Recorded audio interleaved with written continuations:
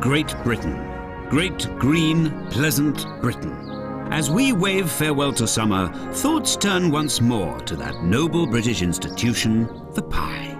Tender chunks of succulent meat in some sort of delicious sauce, encased in golden pastry bedclothes. But, dear friends, barely 30 miles away is a land where the people live a poor, miserable existence. A life entirely devoid of joy. A life without the pie. That bleak place, my friends, is France. Along with the good people at McDougall's Uppercrust Pies, we've decided ça suffit.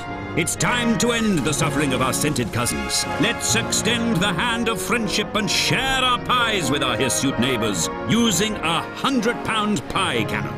Over the next 2 weeks, we're going to design and build a cannon. And on October the 15th, we're going to fire our pies from that cannon to France. No need to thank us, Jean-Claude.